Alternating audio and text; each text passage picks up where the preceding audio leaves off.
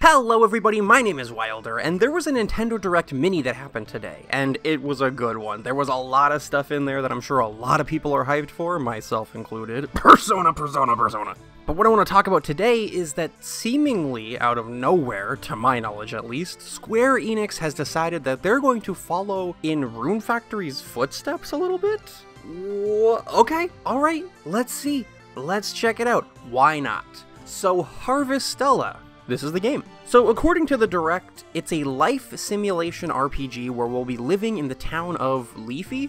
Did they say Leafy? Yeah, Leafy. It's a really cute looking village, and right off the bat they show us the seasons and they look beautiful. Not only that, but this game looks beautiful. I mean, I wouldn't expect anything less from Square Enix themselves. They're known to make their games look really good, and Harvestella is no exception. Now, I am a fan of Rune Factory 5's art style and direction, but for me personally, at least, this blows it out of the water. Let me know what you think about that.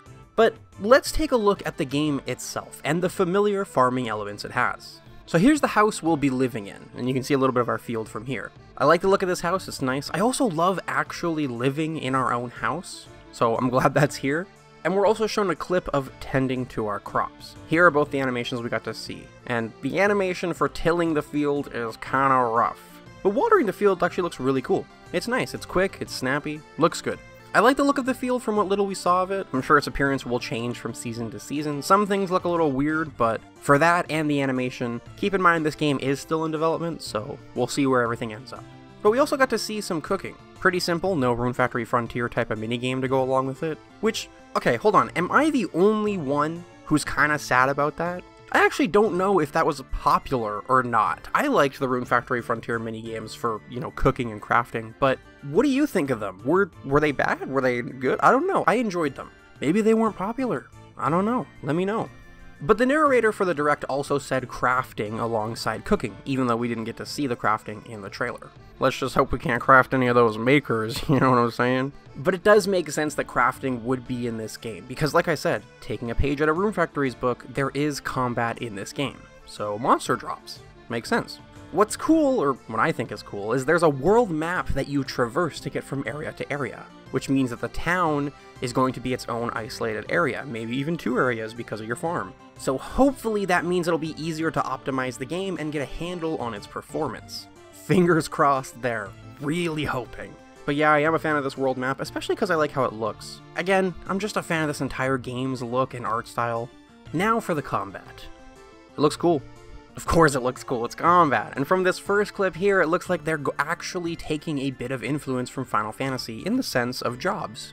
The little side menu pops up and it looks like you can swap jobs on the fly, which will swap weapons for you, which I am very excited about for 2 big reasons that come to mind when I see this. One, I want to see if there are, like, you know, custom combos you can pull off between multiple jobs and weapons that the community might find that weren't really intended, but do work. Like, I don't know, comboing an enemy into the air with a short sword, then switching to a great sword in the air and slamming them down. I think stuff like that is cool.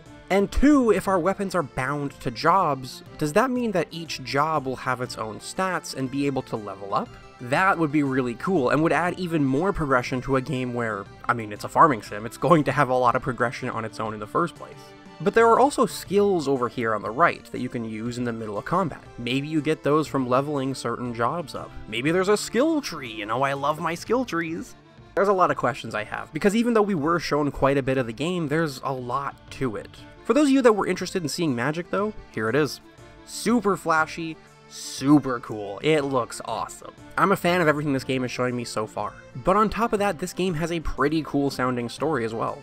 So there's apparently a 5th season in this game, and I assume it shows up kind of whenever it wants to.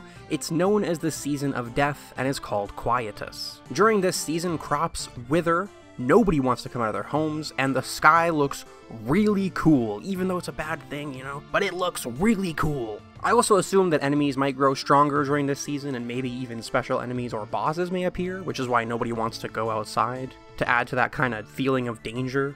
Also, I don't know if it'll actually last an entire season. That might be a bit much, especially with crops not being able to grow. But who knows? Like I said before, lots of questions. However, it's going to be up to you to find a way to stop this Season of Death. Super intriguing, I love it, I can't wait to learn more. It's also fitting that the RPG story of a farming sim has a 5th season, which is a Season of Death. That's just cool to me. Like I said, I'm excited to learn more. Now I want to show you a bunch of little stuff, which I honestly didn't have a solid place to put throughout this video, but hey, check this out! This game is so pretty! I just love the art style. I cannot wait to walk around in this world. Also, speaking of looks, 2D character portraits are in this game, so no worries there. Looks like minor characters won't have them from what we've seen, but there are a few recurring characters throughout this trailer that all have 2D portraits, and they look fantastic too. Speaking of those recurring characters, though, there was absolutely no mention of gift-giving or romance or marriage in this trailer, which is a big part of farming sims for me, even the combat-filled ones like Rune Factory. So we'll have to wait and see if that's really not a thing, but it wasn't mentioned here at all, and I would have expected it to be mentioned in the announcement trailer. Maybe they felt it wouldn't fit the game? Maybe this story is just going to be a lot darker than we expected. I don't know. We'll have to wait and see if it really isn't going to be a thing. So far, it's looking like it's not. Not a make or break for me personally, though. The game looks wonderful already, so although it will be a little disappointing, not a make or break. However, the main character can be seen petting this monster, which is really cute, and it has a saddle, so it does look like we'll be able to befriend monsters at least. And overall, I would expect it to work like Rune Factory, where you can take them into dungeons and also collect produce and stuff from them day to day, so that's cool to see. At least we can have friends and monsters. And of course, the release date. Harvestella will be coming out this year and is scheduled to release November 4th. But yeah, who expected this? If this was talked about before, let me know, but this came out of nowhere for me and I was pleasantly surprised. The art style, the combat, just the fact that there is some type of job system, and I do hope it's more in-depth than just switching weapons. Then you have the story, and then you throw all the farming stuff on top of that, and I am there, as I'm sure a lot of you are too. So let me know what you think about it. Just coming off of Rune Factory 5, I know a lot of you loved it and a lot of you were disappointed. What do you think when seeing this? And what do you think about another big name like Square Enix getting into this type of genre? And also, did you see the Direct today? Did you have a favorite moment from it? And one last question, is no marriage in Harvestella a make or break for you? Because I know a lot of you look forward to that mechanic every farming sim. Let me know down below, because that's going to be it from me today. Thank you so much for watching. Don't forget to leave a like if you enjoyed. And as always, I will see you in the next one.